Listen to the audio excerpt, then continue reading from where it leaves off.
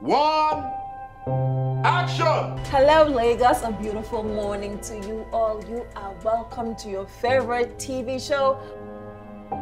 Have you heard my story? Who barges into a TV live set just like that? Who does that?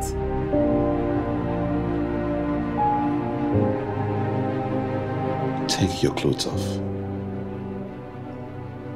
My current situation is only a representation of how vile Francis is. I just need you to promise me. I promise you, it will never, ever happen again.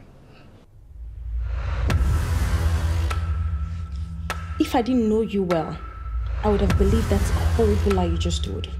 But all I've gotten after that interview is more backlash. Remember, your ex-husband is a powerful, rich man. So what?